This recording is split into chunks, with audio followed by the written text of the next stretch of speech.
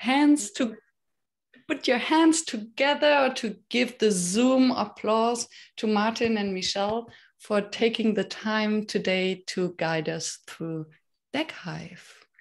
So without further distraction, up to you. Thank you. Thank you. It's really nice to be here. Thank you for the invite, and it's nice to see everyone. So we're going to just share a few slides just really quickly, just talk you through our story and how we got to where we are now. And then we'll soon after that, then just dive in and have a play and let you experience what we can do with Deckhive, and maybe share some ideas about how you think we could be using it more and different things we could be doing with it, different ideas you have. So if I just try and share my screen first of all. There we go. Has that worked? That has. That's good. I'm on a new computer. I've just switched over to a Mac in the last week, and so it's all different. And so welcome to the club. Yeah, thank you.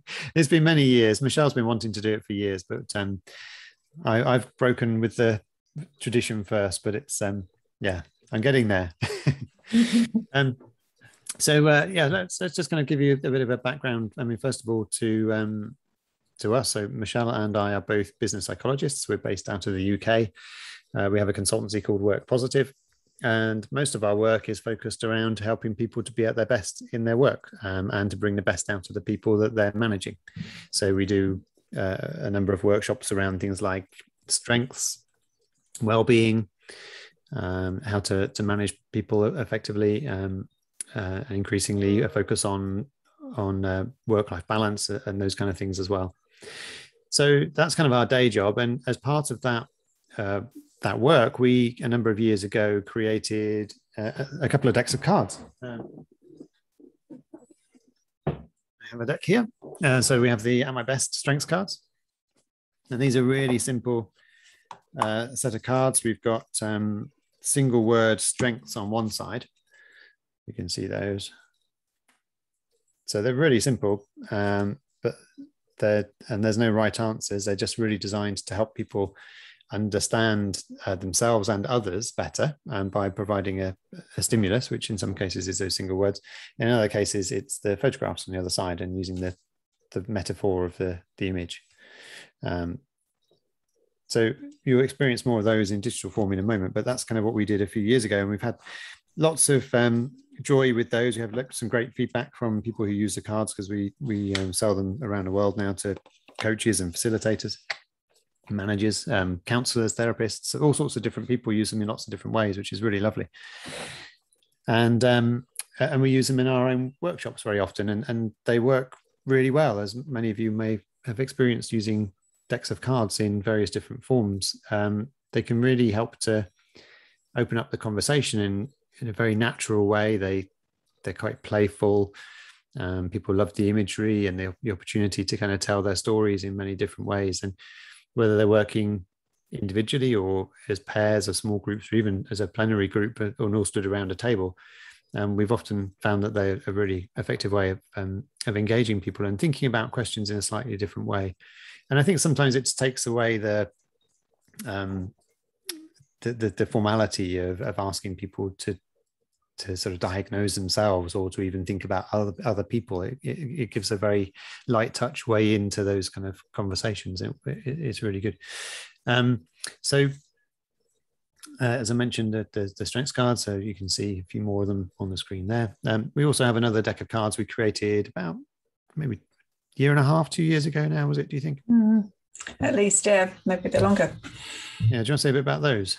Yeah, so the good question cards, which we'll show you in Deckhive shortly, before we show you the strengths cards as well. We created the good question cards as a series of questions, basically, that are largely appreciative in nature, but are all focused on helping people to build on what's working, focus on what they appreciate, gratitude, those kinds of themes, because we recognize that the questions you ask often dictate where you get to, and certainly change your focus. So by asking more appreciative questions, something we talk about a lot in our consultancy work, then we can get people to a different place rather than focusing on problem solving all the time. So they're quite different, but equally we've had lots of feedback from others and through our own experience of using them that simply having the questions on a card is oddly different to asking the question outright. Makes it more playful, makes it people seem better able to engage in them, or engage in them in a different kind of way. I think in part because usually the way we use them is to ask people to choose the cards for themselves. So choose their own question that they want to answer. So again, you've got that degree of autonomy and choice about it. And as a consequence, people seem to engage in a different way to if they're being asked by a coach or a facilitator the question from the outset. So you can see there's a continuation in theme around positive psychology and building on what's working, but quite different in the way they work. I'm interested in how many of you here already use different decks of cards in your facilitation. So in the real world, or back in the day, if you can remember back that far. Yeah. So, and anyone want to kind of just share kind of which card decks you use or what you do with them? It'd be interesting just to kind of get a sense about the different ways that you've used them. Bastian, were you unmuting? Yep. So you had something you could share? Yeah. I just didn't, want to jump in. Thank you for the invitation. Feel free, jump. We need someone. I've been using good old playing cards, particularly with an exercise called Barnga, where you put people on different tables and they all learn to play a game, but each one has slightly different rules. And then you play a tournament and you put people then to different tables, but they're not allowed to talk, they're just allowed to play. And then at some point they find out that they have different rules and they need to figure out how to continue then. And it's really interesting around, problem solving and conflict resolution and dominance and who gets to dictate the rules, the table where someone comes to, or whoever comes to a table gets to dictate the rule, and how does status in the room play into that. So it opens a lot of really interesting conversations. Yeah, that sounds great. Yeah, but you stop them talking until after they finish the exercise. Yes, at the end of the exercise, we talk about what happened, and we talk about, and then they can talk, but before they have to keep quiet, because it's a very serious tournament and we don't talk during serious tournaments. Excellent. Thank you. And Jenny, so you're saying you've used some photos, but not cards. So I guess similar concept then to what we've been doing with our strengths cards, at least sometimes. Miriam, Dixit cards. Yeah, I think we've maybe talked about those before, haven't we? So I'm a big fan of Dixit cards, and I usually use them for different reasons than the game usually designed them for. Yeah, so how do you use them? What's your favorite kind of approach? I think one of my favorites is to ask in the beginning to choose one card to show how the participants are feeling right now about a certain question or the challenge or the topic of the workshop, and how they would like to feel afterwards. Because then you can also see what do you see in the different pictures, and very often we focus on something specific that the other participants don't even notice, because we see what we want to see and what touches us. Yeah, it's amazing, isn't it? You can choose the same picture for very different reasons. And we've used cards, our own cards and others, for that kind of check-in process as well, and often do try to then get people to think forward about what they want to get out of a session. I think it's really important, isn't it, when someone joins a session having rushed from one thing to another or from one Zoom call to the next, that they then have an opportunity to just orientate to kind of why are they here and what are they trying to get out of this session, and just taking that moment to pause. And actually a deck of cards can often be a really useful way of helping them to do that, along with the question about why is it important for you to be here today. And that's kind of a question we will often ask, and we use the photos as the metaphor again to connect people with that purpose about why they might have signed up to join this course 3 months ago, and now they've arrived not really quite remembering what it is that they're here for, which might be some of you here today. So what are the other ones? Any others there that we recognize? Story cubes. There's lots of different types of story cubes, aren't there? Cards Against New Humanity. So it's interesting to see how many of you are using games or something that was intended originally for play in play space, using them in work related space, and then you can't you, so easily. I mean, story cubes, as Martin says, so many different versions of them can be used in so many different ways. And we do often hear of people using lots of different cards, or creating their own, or just having their own set of images, like you say, or objects. So the idea of simply having something that is something more tangible allows for more playful engagement, I suppose, doesn't it? Yeah, and the Cards Against Humanity are an interesting one, aren't they? Because we've talked a number of times about our dream of creating a more positive version of Cards Against Humanity. We haven't quite worked out what it would look like to kind of make it so much fun, while actually also being really nice to people. But one day maybe we'll figure it out. But in the meantime, yeah, that's something for the late night sessions, isn't it?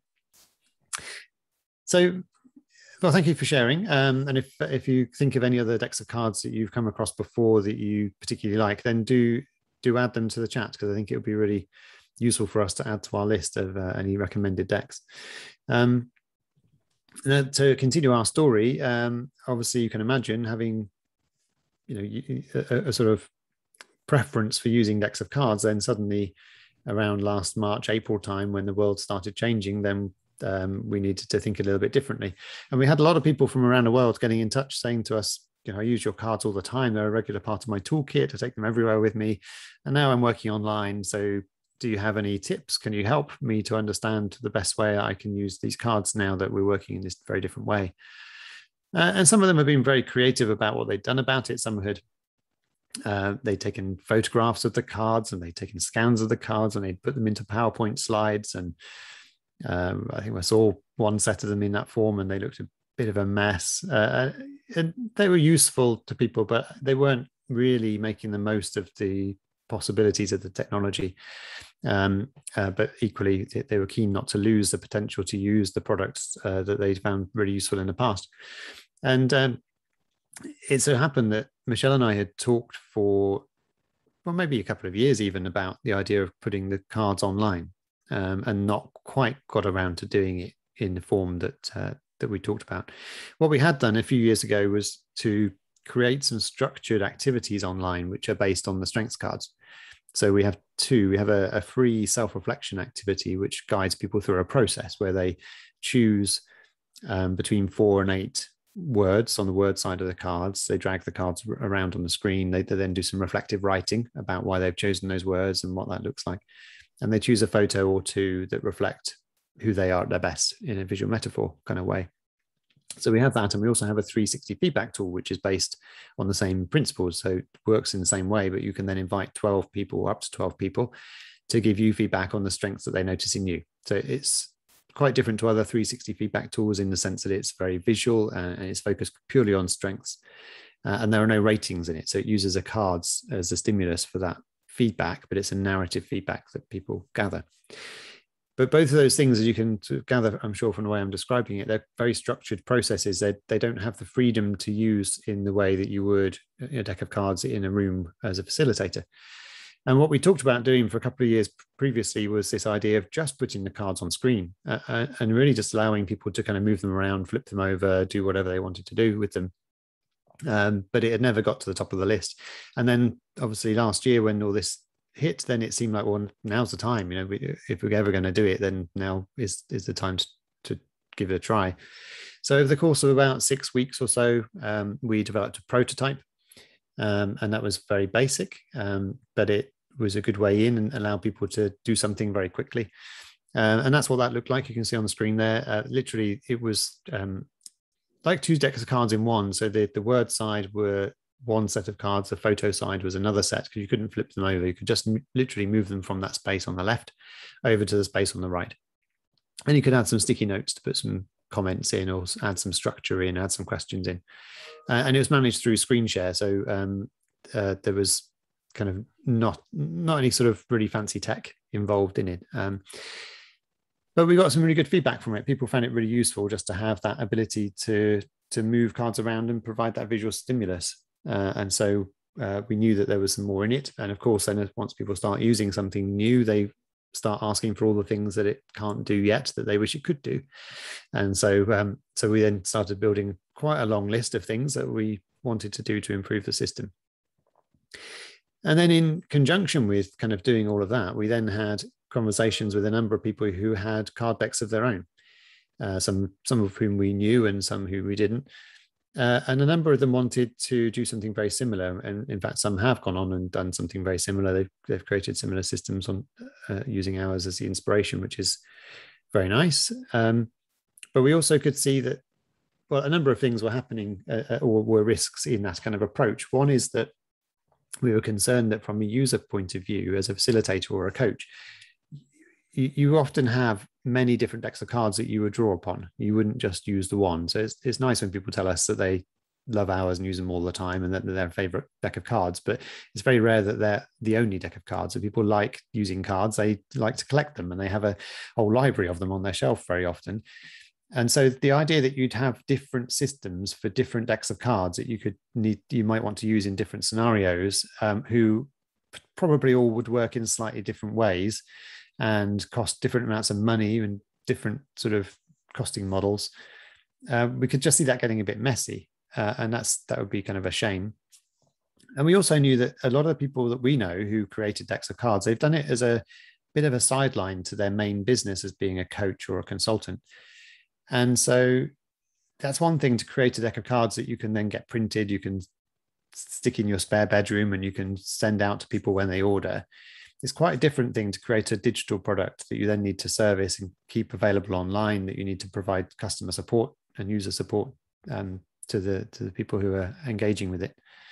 And so we knew that there would be many decks of cards where people might want to create a digital version, but actually they couldn't because it's not a cheap thing to do.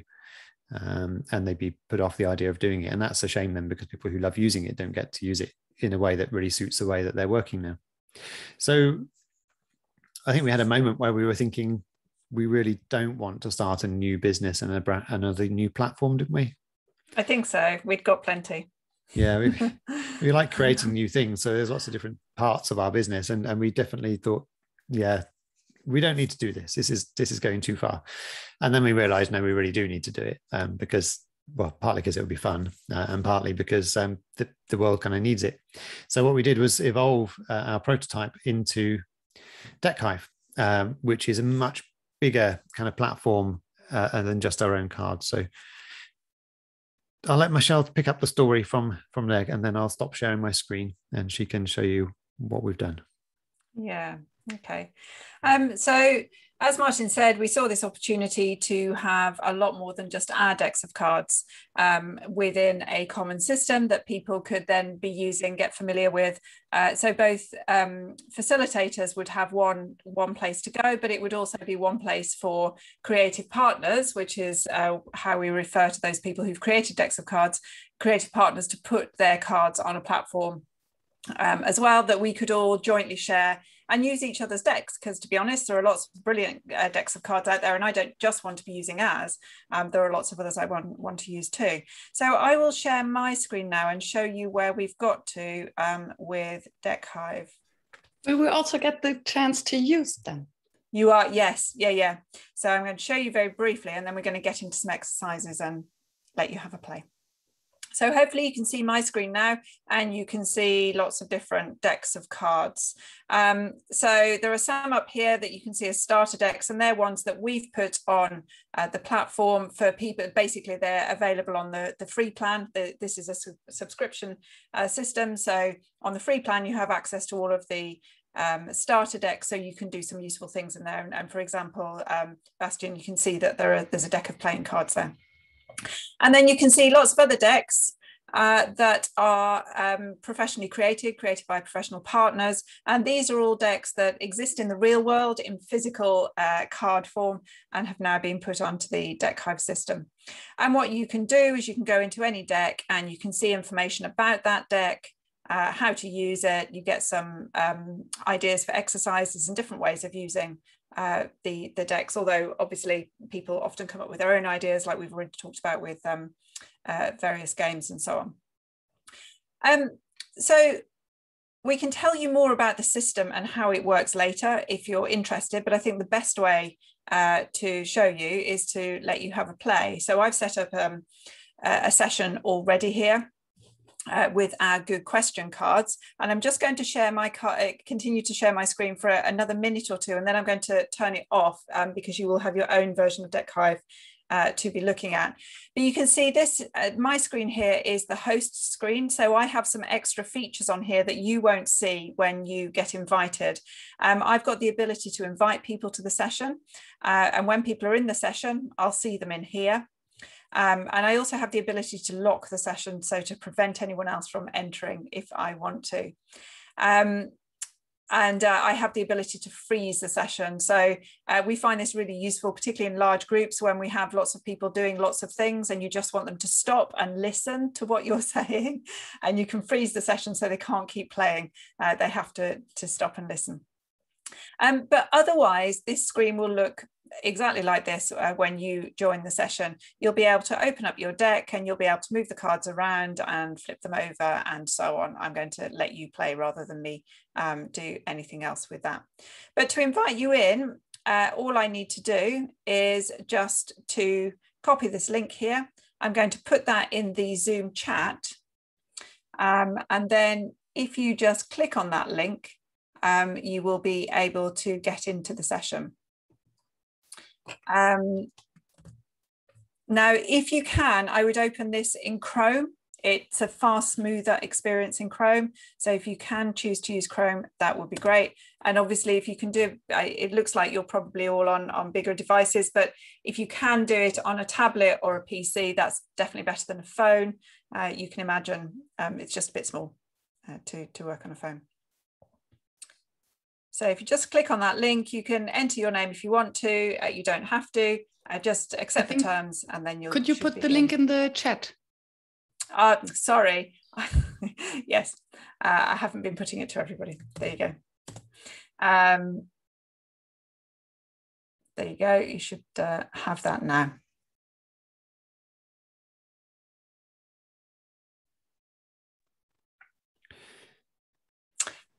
And what I'm going to stop sharing my screen in a minute because it just gets confusing. But if any of you can still see my screen, you will be able to see here that I can see all of you in the session now.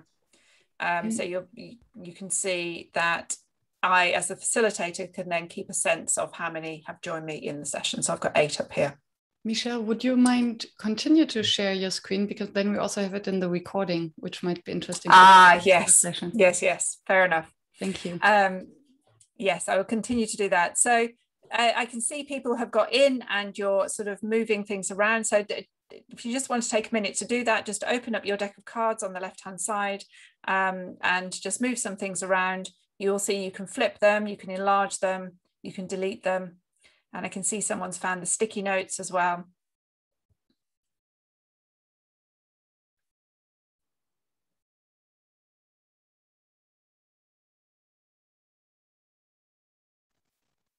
Sorry, can I ask a question? Yeah, of course, Suzanne. So is everyone on the same board, or do I have kind of my own questions? Or I'm not sure I understand how it works, to be honest. Sorry. Yeah, no, fair enough. Yes, you're all looking at the same table. So it's like you were in, if you imagine being in a physical space, and you all have your own deck of cards. So that deck on your left-hand side, when you open it up, that's just yours. Nobody else is seeing you open and close that deck when you do that. But when you pull the cards over onto the table, it's like you're putting them on a physical table in front of you. So like you've got a group of 8 people around the table, you all have your own deck of cards to deal out. But then when you put them on the table, everybody can see them. Does that make sense? And how do I, oh, okay, now I got it. Okay. Okay, and do we do anything with the ones on the table? You don't. I'm going to in a moment. I'm going to give you an activity to do, and I'm going to put you in small groups. But yeah, for a moment, I'm just letting you. I was like, do I have to do anything yet? I want to play. Do I have to? Okay, cool. Thanks. Sorry. But one thing I will, just in case you haven't worked it out, you can probably see, certainly from looking at my screen, I have all of you on my big screen, and I have the Deckhive session open on my laptop screen, and you can see that's a smaller screen. So to be able to see what all of you see, I have to zoom out. So you can either use the wheel on your mouse, or you can use these buttons in the bottom right-hand corner, the plus and the minus. So you often find that in a session, if you're on a different size screen to other people, you might need to move yourself around the table. So you can just click and hold and move the table around, or zoom in and out to see the content that other people see. And that when you do that, you're just changing your view. You're not changing anyone else's view. So don't worry, don't panic that you're starting to zoom in and out on other people's screens. You're only doing it on your own. However, if you enlarge a card, if you use the magnifying glass, then you are enlarging it for everybody. So you can see that there. So shall we have a go at an exercise? I'm going to give, this is really simple exercise, and in just a moment I'm going to clear this table. I'll show you how I do that, but we're going to put you into breakout groups, maybe of 3s or that sort of size, and you can see at the bottom of the table there are table numbers, different tables, so 1, 2 and 3 we've got there. And when you go into your breakout group, what you need to do is you just need to click on the corresponding table number that is the same number as the breakout group you end up in. Okay, so if you're in breakout group 2, you click on table 2, and then you will be in table 2 space and breakout group 2 space.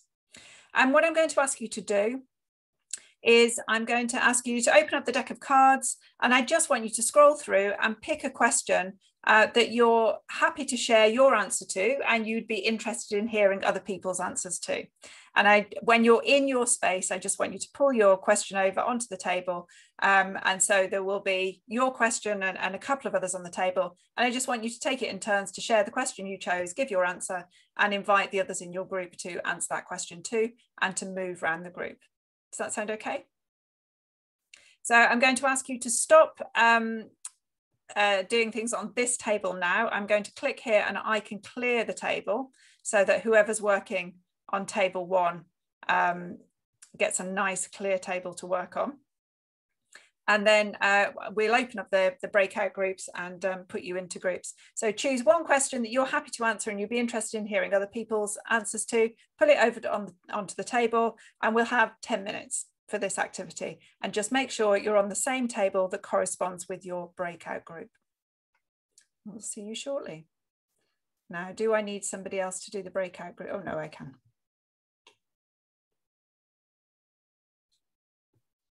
And you can just tell me which one I can join. Okay. Do you want me to do it, Michelle? I had it open. Can you do that? Oh, yes, you do that then. Stop I'm me just playing going with to move a couple of people.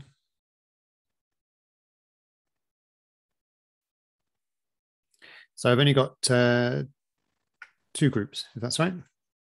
That sounds good. Yeah. So tables 1 and 2 will be in use.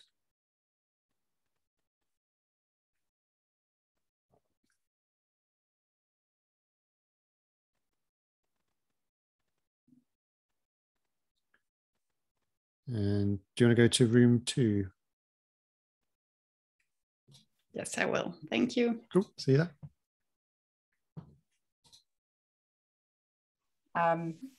When it's time to swap over. Okay, we totally misunderstood that game, I think. Oh, really? We had great fun. We had great fun, but we went through, or we tried to go through every question with all 4 of us, but that wasn't the intent, right? You really managed to only get through one question. Was it? 2 questions. Yeah. No. One question per person. Okay. So, well, tell us then, how did you find it? Any reflections, any questions?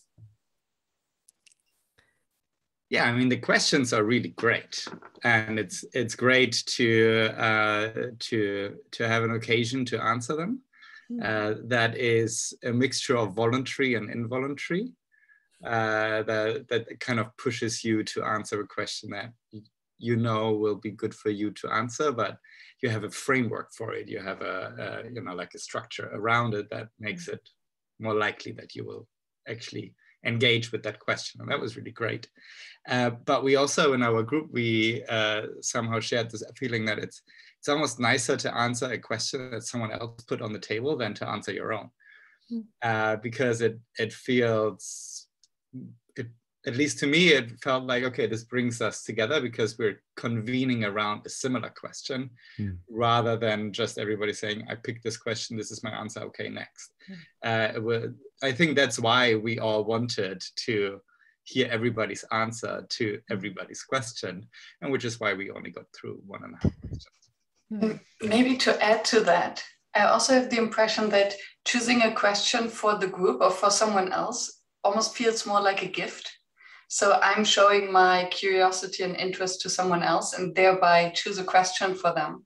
While if I'm choosing a question for myself, I have all this kind of monkey mind going on between my ears. Like, okay, do I really want to answer that? What do I say? I don't want to be too safe, but also not too vulnerable.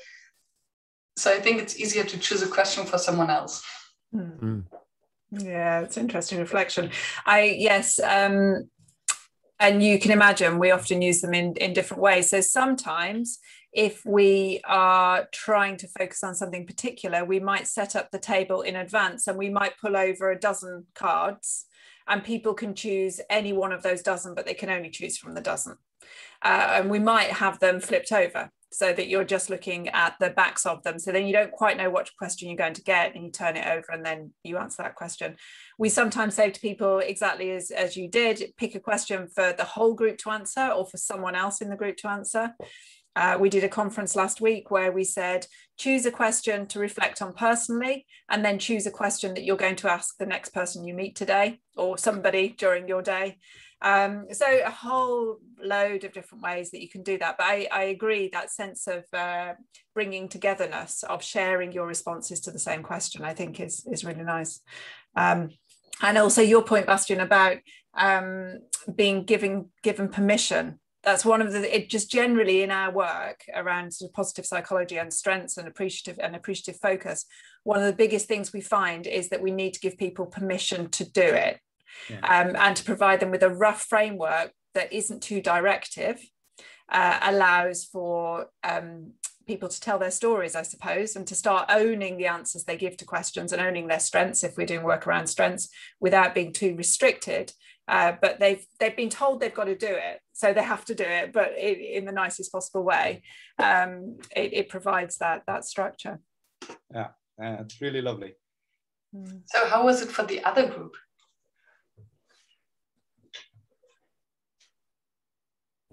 I think we also a bit confused in the beginning, like should we answer like all the question or we just answer our question? So yeah. So what did you do? I think we kind of like answer our own question, and then we still have some time left, and we thought like maybe we can answer others' questions. Yeah. Yeah, that's good. Yeah. Yeah. And because it's my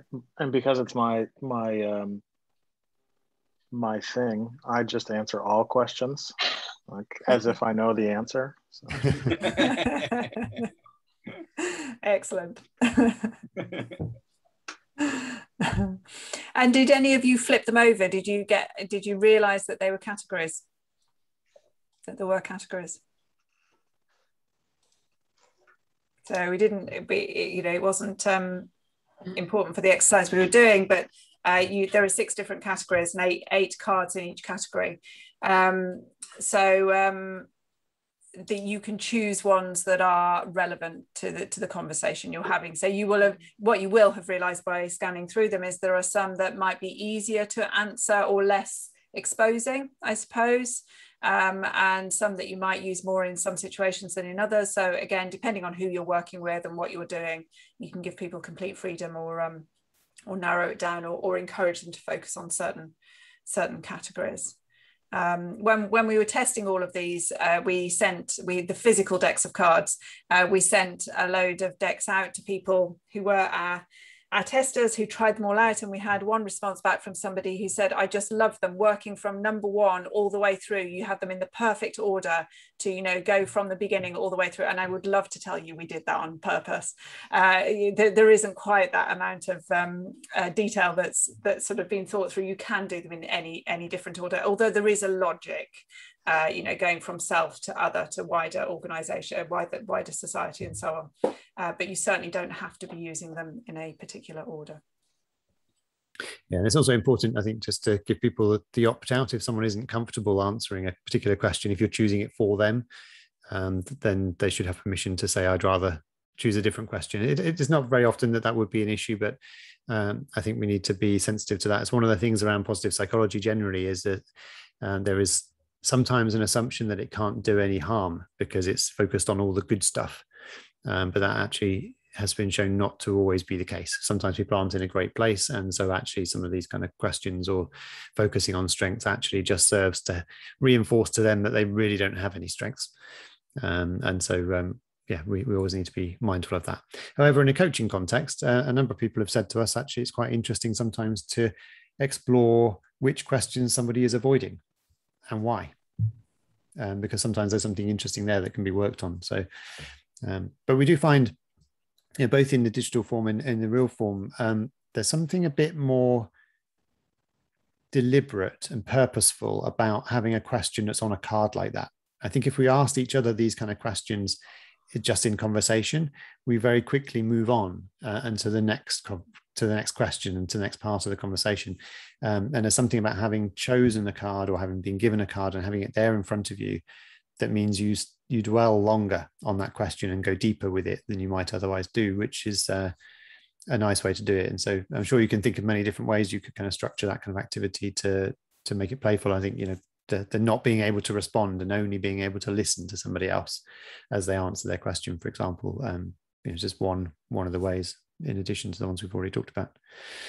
So sorry, Suzanne, you had a question. Yeah, I do. Do you also have, because it just came to my mind that there might be other questions out there that people would like to add, maybe specific to their teams, etc. Is there a kind of a blank card where you can include questions on the left and people can choose that or something? Not yet, but it's on the list. That's one of the examples of there are so many places we could go with this. So there isn't the facility at the moment to add extra cards in. Interestingly, for this online version, there aren't blank cards for the question cards. If you bought the physical deck, you would have a couple of blank cards. So what we would suggest if you were using this deck at the moment is online that you add them in stickies. But we will show you in a moment how you can create your own decks of cards on here. So if you had a whole load of questions or something that you wanted to create specifically for a particular group or for the way you work, then it is very easy to create your own decks of cards. Cool, thanks. So do you want to should we show a couple of other decks just to kind of give a sense of, so you get a bit more of a sense of some of the other decks that are in there. We won't have time to show you all of them by any stretch, but we can show you a couple of others maybe. And the best thing maybe is to then, after the session, if you're interested in seeing more, is to go and create an account, and then you can start having a play with some of the different decks yourselves and exploring it. So you can see, hopefully you can see my screen again, and you can see those decks at the top. I briefly showed you the Art of the Possible cards before. We've got the Nature of Emotions cards here, all have got different emotions on them. And some beautiful images or nature images. So you can see there's a variety there. These can be really great cards to use for check-ins at the start of sessions or partway through or at the end, just to see where everyone's at. Particularly useful when we're all working remotely and maybe harder to get a sense of the mood in the room. We're not all physically together. So those are the emotions cards. We've also got in here some other lovely image cards. These are all images here. You can see different ones for different conversations. Use however you like. So one thing I should say is that we are currently running a series of webinars, and it made me think about this because we're about to do the one with Charlotte next week, who created this deck of cards. We're doing a series of free webinars. So if you look at Deckhive and you see a deck of cards you're particularly interested in, then the likelihood is we've either already done a webinar, which would then be on our YouTube channel, or we're going to do one where we'll be interviewing the creator to talk about how they created them, why they created them, and how they use them. So that might be useful to you if you're interested in that. And sorry, Michelle, the background with the draft session, is that kind of every time it looks kind of like a work in progress? Is that something that you would need to kind of design, or is that? So yeah, so the way this works, you saw the session that you were in, that we went off and did the group work in, didn't look like this. Yeah. And that's because that's an activated session. So you can see here, I've just opened up a session here with our strengths cards, which we've been talking to you about, and you can see these have got words and images on them. So the draft sessions allow you as the facilitator to go in and set up sessions in advance, get yourself organized, you know, sort things out on your tables or whatever else, add tables in, rename them, whatever you need to do, you can do that in advance without using up your monthly session limit. So if you're on a free plan or the starter plan, then you're allowed to use up to run up to 5 sessions a month where you invite people into the session, like I've just done. The other plan is unlimited, so you have as many as you like. But what we didn't want was for people to be in a position where they were using up their sessions, their monthly sessions, just in their planning activity. So you can come in and plan, and you just, you know, it's just a draft session, you just save it, and then it will appear in your dashboard as a saved session. But once it's saved, nothing will change then, it just stays as it is. But once it's saved, it then allows you to activate it. And by activating it, you can then invite people into the session. There you go. And then it's looks, all gone. okay. And then I get all these controls. And sorry, can you add a brand background, kind of a branded background? Not at the moment, but again, okay. That's on the list. Okay, yeah, cool. Yeah. But these are all the things we want to hear, because this is, you know, all the things that we want. We want to know how people would use it and what they'd want. But some of the other things that are on the list are things like the ability to draw a random card, and maybe even to be able to deal and things like that, to put all of the cards out on the deck. Because obviously, if I wanted to show all of them over here on the table at the moment, I'm pulling them over one by one, and it would be nice to be able to say click, and you draw them all over. Cool. So some of those kinds of things as well. Maybe a timer. A timer, yeah.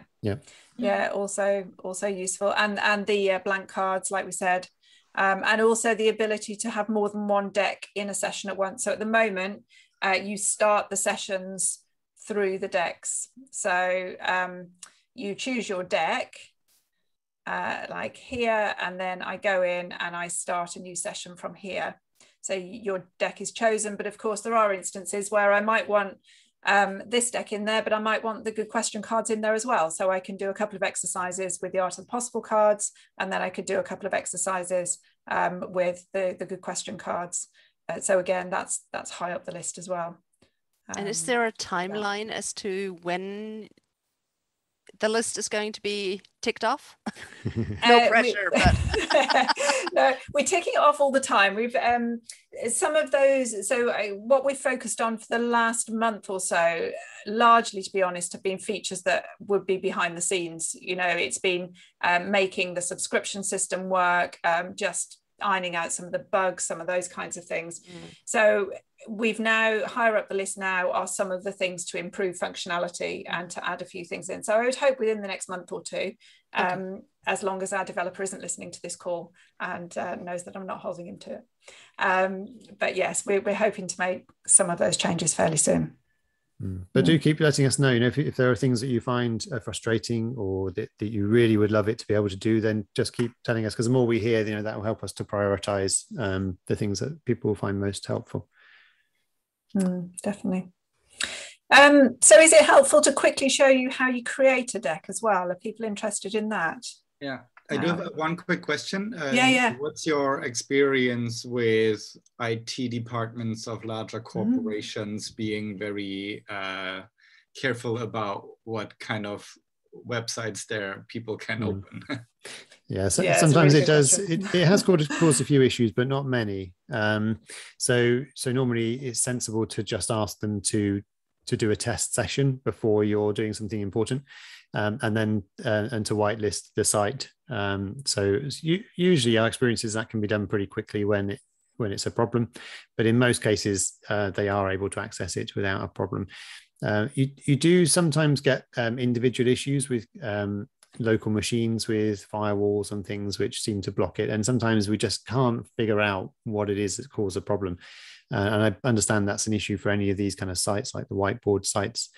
To some extent, that is something that comes with the territory, unfortunately. So some of the changes we made recently have made it easier to get into sessions than it used to be. So your experience of getting in now hopefully was very smooth. And so it is improving and we're monitoring it. But generally organizations have been pretty good, actually better than we might have expected. Yeah. Something else I was going to say about that. It will come back to me. But yeah, it's definitely worth doing the check in advance. What I was going to say is the biggest technical issue we have actually is people not understanding how it works, in the sense that this doesn't open within Zoom. So people are expecting it to open within the software that you're using for your conversation, so within Zoom or within Teams. And so explaining to people that this is going to open as a separate tab, and you might have to toggle between, but I'm sure all of you have been facilitating over the last year online have come across that. So that's probably been our most frequent technical issue. Have you talked to other video conferencing providers such as Butter or InSpace? Because I have the impression that the non-Zoom providers are very good with integrating other tools, and for instance, mirror boards or Google Sheets. Yeah, we've had a conversation with Toasty. So we haven't gone back to that yet to look at doing it. It's not sort of near the top of the list, but that's something that certainly they're open to integrating with Deckhive. So that's the first possibility. The other ones, no, not yet. But I think you're right. It could help. My concern about it, I think maybe a limitation with it will be that if somebody is already paying for Teams or for Zoom, that then if they have to then pay for another video service on top of that, Butter, for instance, is free. Oh, okay. Yeah, and I think Butter is very similar to Toasty from the technicalities. I have the impression I have one more users by now, but I might be wrong. Okay, no, thank you. Butter.us. I will have a look. Fab, thank you. Because of course that would make it easier if people are just using one system. Yeah. I'm just seeing the couple of comments from people in the chat as well. Different language versions, yes, definitely, Suzanne. Martin's been on the case getting the strengths cards translated first of all, because those are out. So we're here today talking to you about Deckhive, but we're also the creators of the At My Best products. So the question cards and the strengths cards, we can take ownership of translating those into other languages, and so we're starting to do that, and hopefully, again, in the next few weeks, you'll start seeing some of those. Miriam, the issue around confidential information, one of the things that we do always make people aware of when they're in a session, when you have a session open and you've got the table numbers along the bottom, then anybody can click between those tables. So I might be in small group 1 and using table 1, but I can click into small group 3's table to look and see what's there. So just being mindful of that. We don't typically find that people are putting particularly sensitive information on the tables. It's the conversation that is where the detail's being had. But it is why we do encourage, we have corporate packages to encourage people to make sure that everybody has their own individual account. So if you're a facilitator or coach, you're saving all your own sessions, so only you have access to that, and things can then get locked, so that makes those things less of an issue. In terms of creating your own deck, so it's very easy to do that. So hopefully you can you see that on my screen? So just click in here, I can name my deck here. Sorry, helps when I follow it through. And you can see then that I'm presented with an example card deck here, and I can change that. So I can change the size of that. I can change the orientation of that to something that's standard, but I could also, if I wanted to, I could do a bespoke sizing of that. And I can also make the cards two-sided. So we do encourage people to do that, because then you get the flipping, it makes it feel more like a card. And I can just add cards and so on. So I can have as many as I like. And then if I want to add text, I just click on it and type in. And I can do that all the way down, so on, and I can change the size of that, etc. And then I can upload images. So if you've got photographs or a set of images that you often use, then you could just, as long as you've got permission to do that. So we ask everybody to essentially tick to say that they've got permission to upload whatever they're uploading, that you have the copyright rights to it. But then you can upload your images. You can also have a common background on everything, or you can have something on different on each one. You can change the color, border thickness, font size, all of those kinds of things as well. And you can put in a cover so that when it appears on your dashboard, you've got the image, so you can have a different cover for each of your decks of cards that you create. And also that within a session, you can see the cover image on that to make it look a little bit more professional, use your own branding and so on. The other useful thing, if you're creating your own deck, is you can actually create subdecks.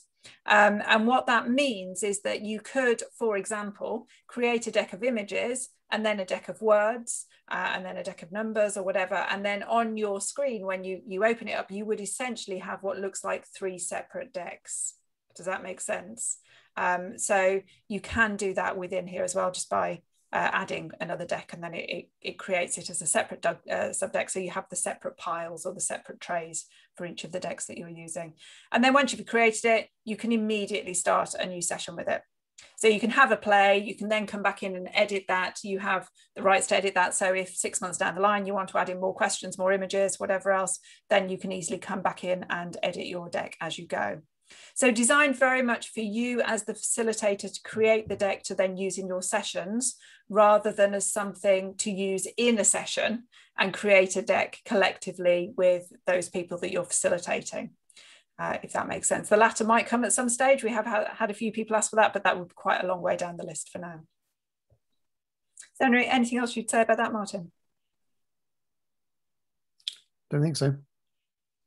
Has anyone got any questions about? Or maybe just to, if you didn't mention the fact that you can have a consistent back. So like you see that the question cards had a few different categories, but if we had maybe like just a deck of photo cards, and then we wanted to have a reverse of that, then an obvious thing to do would be to put your logo on the back of that, and then you can upload that on the left hand side. There was a place where you could load one image that will then automatically appear on that side of every card, so you don't have to upload that image to every card separately. So it actually doesn't take very long at all to create a deck. So if you know what the content is, that's pretty quick to do. And if you've already had something designed in card format, then all you need to do is have a JPEG or PNG for each card or each side of each card as a separate file, and then you just click on the photo icon on each card and you can put the image of that on there. So anything that's more designed, even if it's got text on it, it's generally better to upload an image than to try to it's quite limited what you can do with the sort of native editing within here. So most of the cards we create are as images and then uploaded as images, if that makes sense. But we'd love to know, kind of what your thoughts are about how, as experienced facilitators, what would you want to do with this, and what would your, where is your creativity going about what you think the possibilities might be for a system like this? So we'd love to hear that. But while we're doing that, and just while you're thinking about what you might share, I am just going to share my screen again just very quickly, because what we do have, we don't want you to miss out on, is a code which we have here, so workshops work.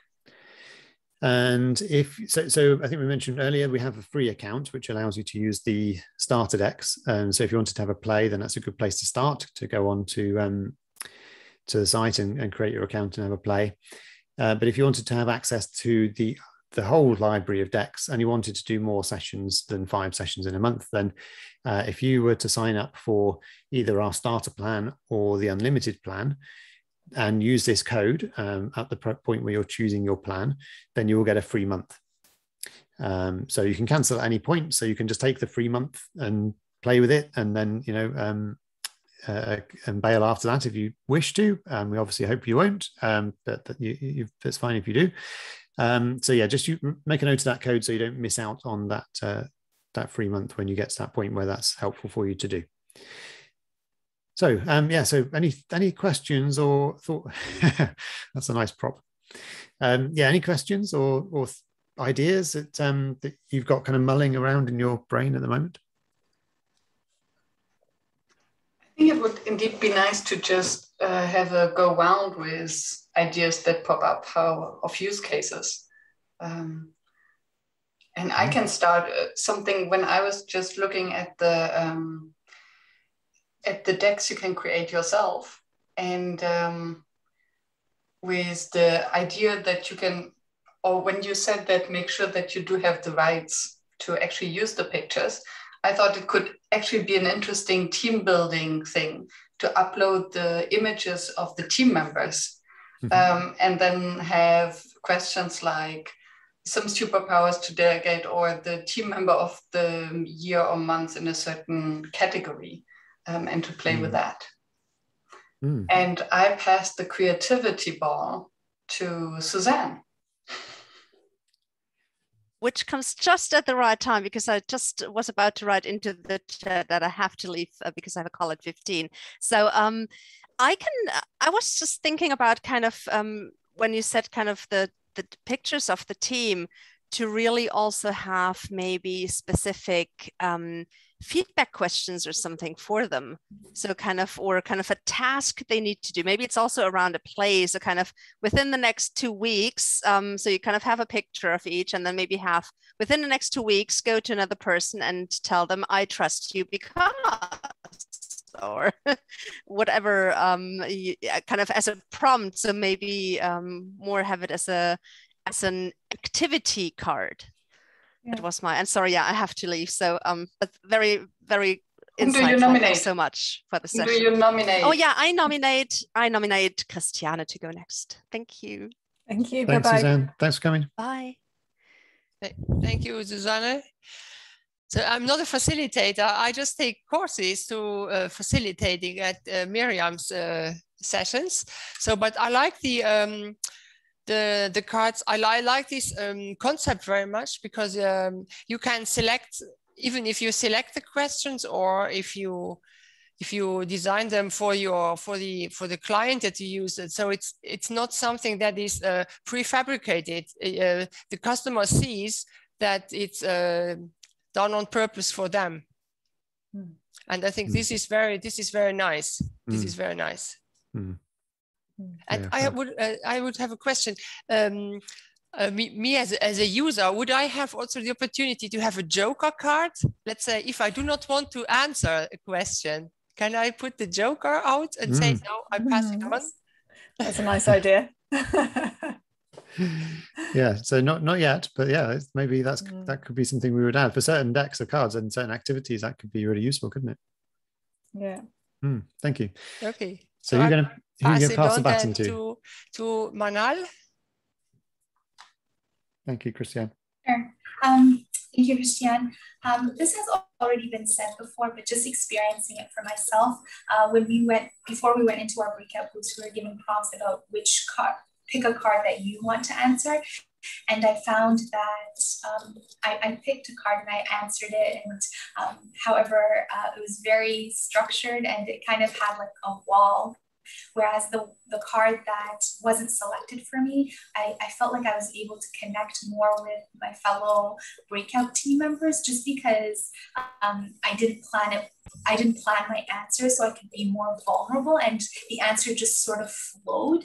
So I really love that. So when we came back into plenary and Miriam mentioned that briefly, I thought, wow, that was my experience exactly, right? And so moving forward with these exercises for my facilitated sessions, I don't think that I would give the prompt of, pick a card that you want to answer. I think I mean, there's a certain level of security that's attached to that, but do I want that level of security in order to deepen those connections and create those vulnerable moments? So that was an insight that I got, but amazing activity. And I pick Jenny. Thank you. Thank you. Yeah. Yeah, I think I'm in a lot of sessions at the moment where you hear a lot of the teams sort of saying that that obviously they're struggling to connect, and they're still sort of like, you know, working virtually, and not so much in a business, but it is sort of like just chatting. And I think and it's actually following on sort of like from what Miriam sort of like started off. I'm thinking of all the different sort of like images that you could load up, because you know you've had the thing, you know, like the baby wall where everybody brings in a photograph of them as a child, and then you vote on who you think is what, or you could have a baking sort of session. Everybody sort of then takes a photograph of the cake they bake, and then you have to sort of like try and work out who you know, who's the baker, and because who's this magnificent, and the voting. But then the back of the card, you then reveal sort of like who it belongs to, sort of thing. And, you know, I can see it being used, something like that, as a fun sort of system. So yeah, and yeah, Peggy. Yeah. Thank you. Thank you, Jenny. I think I like the exercise today, and also I think it's very helpful that because those questions are already listed in the cards, and sometimes for us it's very difficult to ask someone question. So I think it's very helpful, and also I think it's kind of like release like people that kind of power to ask questions, because sometimes people come from your mouth, but if it's listed in the card, it's somehow it's become easier.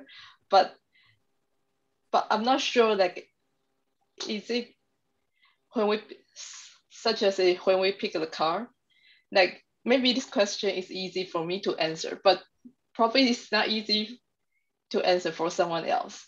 So I'm not sure is it possible we can have the kind of the different, like how to answer questions, like different label of cards, like we can like maybe let people know, oh, this kind of question probably a bit difficult to answer, or some question is easier to answer, like we have green or yellow or red. I'm not sure. Really help you make choices, and depending on the situation. Yeah. Makes sense. Yeah, and that's why sometimes we would, as Michelle said earlier, sometimes we would choose a subset of the cards to put out on the table, and then ask people to just choose one of the ones on the table. So in certain situations, you know, we would choose the ones that are likely to be easier to answer, and that can work. That can work quite well, because you don't need a huge number. We've got 48 in that deck we used today. You in a short 10-15 minute activity, you probably don't need that many questions, do you? You just need 10. You know, that's enough to have some choices. Fab, thank you. And possible to Bastian. Thank you. I've been thinking about what I'm thinking, and I tend to think slowly, so I don't know yet what I'm thinking. Or if I have some, great ideas coming up, I think I need to think more. But I had this one reflection earlier about some of the authority of the written word, and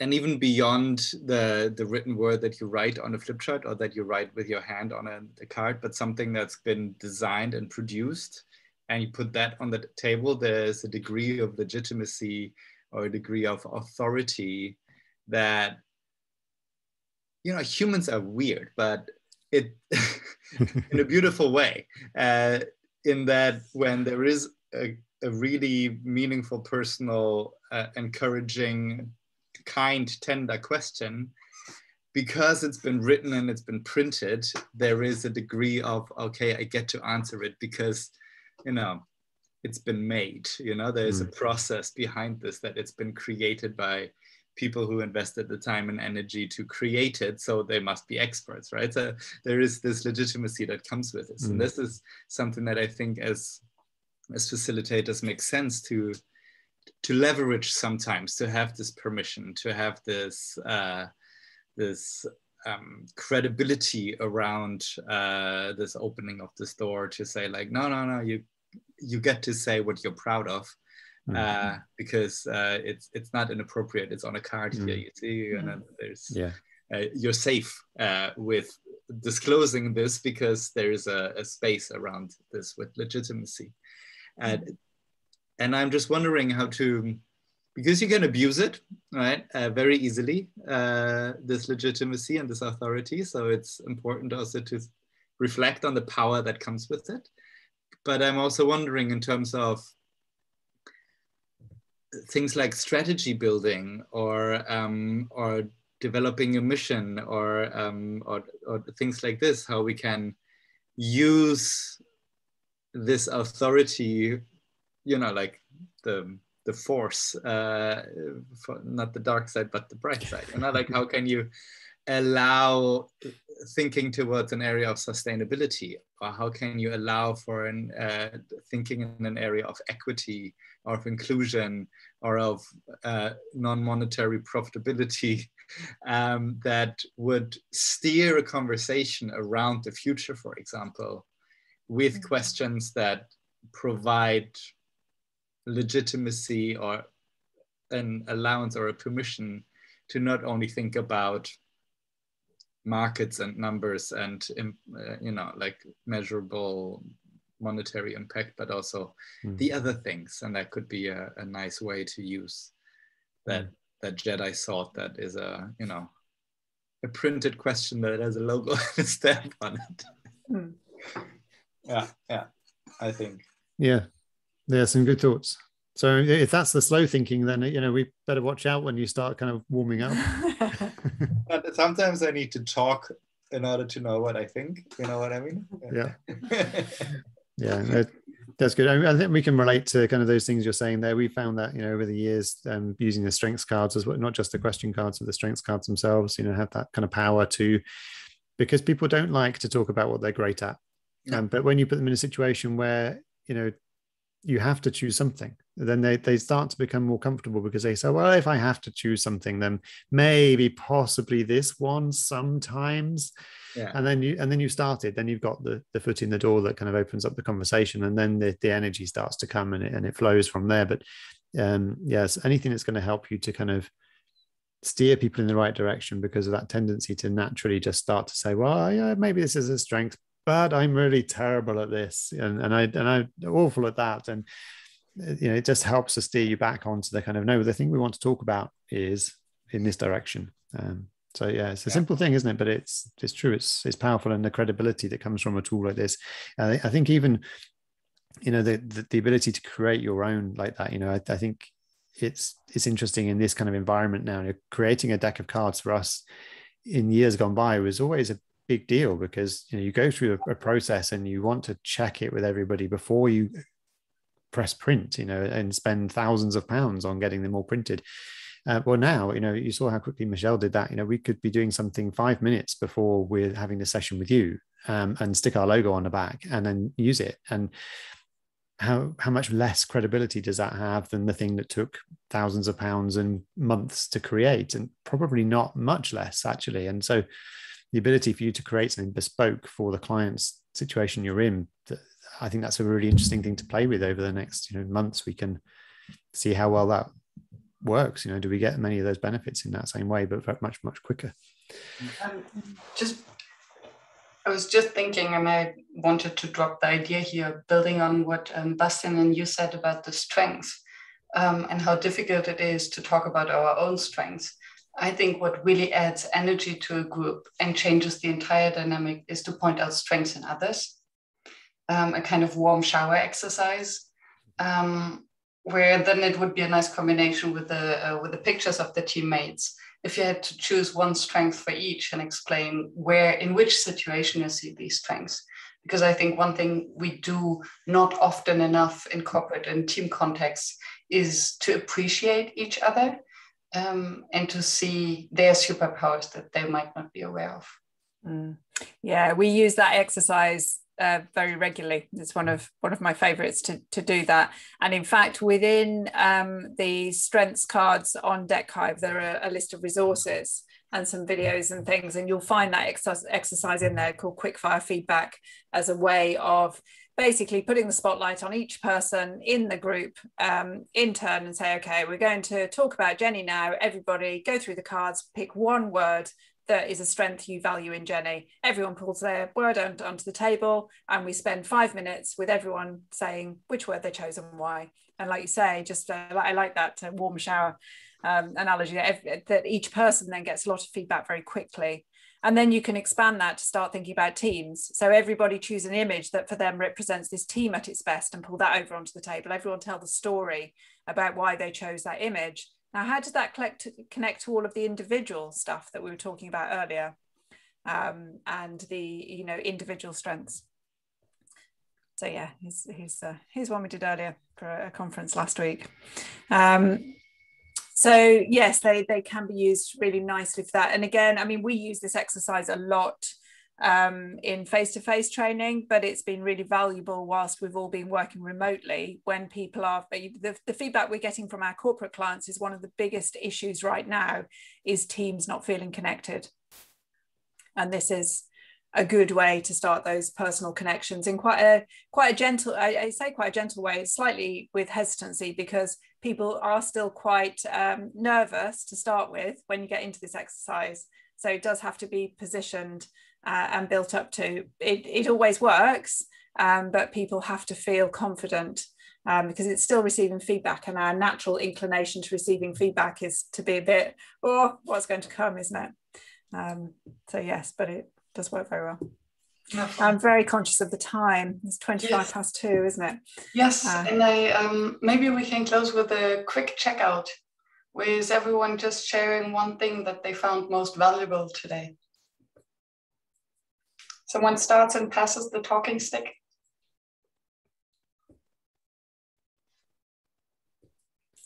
Oh, well, I'll go first, because I always find it valuable in these sessions to hear your feedback and watch other people's experiences of using Deckhive. We're really grateful to people like you for sharing your experiences and your thoughts about where we could go next, because that's how we are learning. So thank you. And I will pass to Peggy.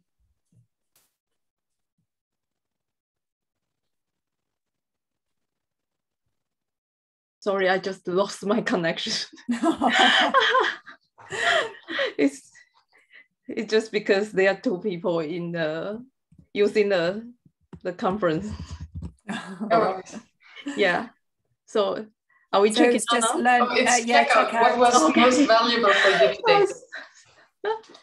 I think, I mean, it's a nice exercise, and I mean, it's always good to know more tools, and I think it's kind of helpful when we want to design a workshop, and it's also easier, and I would say it's kind of like database for facilitators, so you can also look for some more ideas from the deck.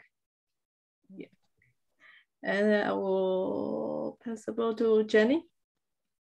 Thank you.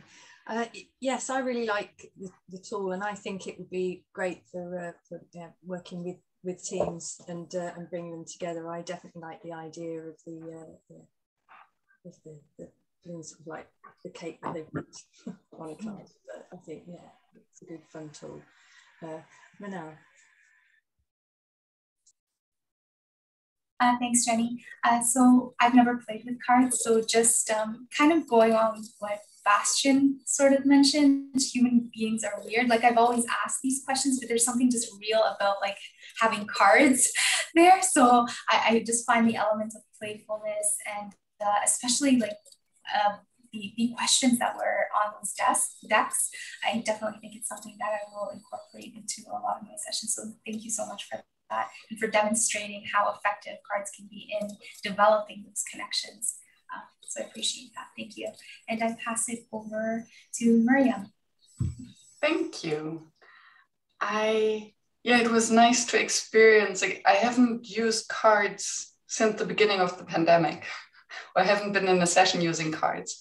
And it was indeed, as Manal said, it's just a nice dynamic, this playfulness and slight confusion being in a breakout session. Then, okay, we choose cards and now what we do with it. it just, it's a new energy. So that was nice. Thank you. And I pass it on to Christiane. Thank you, Miriam. I liked this session because you explained what we could do and we could practice it. And it showed how flexible it can be. And it's really a great exercise. And I like this, let's say I do not very much like the sticky notes because it's just too messy sometimes. And here it's a little bit more structured and you can guide a discussion through this a little structured questions if you have specific topics that you would like to address. So I pass it on to Bastian. Thank you. Yeah, I enjoyed it a lot. I like participating and stuff. It's very joyful to lean back and be in it and do something and connect with people. It's a very nice break of the day. And just, yeah, thank you for that. And I'm kind of hoping that I get to use these in face-to-face activities because I miss people and sharing a space with them. But it's yeah, it really got me thinking about all kinds of different other things on how to work with, you know, material objects, be they cards or other things that are tactile and three-dimensional, and you know, like you can touch them and feel them and look at them and move them, and it's a body experience. And I think while we met virtually, it made me even more hungry for non-virtual, three-dimensional events. Thank you. And I have to say, I love the picture behind you with all the hearts on. Oh, that one? Yeah, my youngest daughter made it for me. It's lovely. Thank you. All right. Thank you, everybody. So that's everybody else, isn't it? I think so. Fab. So, well, from me, yeah, thank you for the engagement. It's nice to see so many smiley faces and engaged people in a session like this. So I really appreciate the chance for us to spend some time with you guys. And thank you for your input and your questions. And if you have any more questions afterwards, then we're easy to find. So you can just go to deckhive.com and you can email us at hello@deckhive.com. And you'll find us both on LinkedIn, so feel free to connect with us there if you'd like to. And just a reminder that if you want to make a note of the coupon code, workshops work, that's the one that will give you a free month when you sign up for one of our monthly plans. So make the most of that. And thank you, Miriam.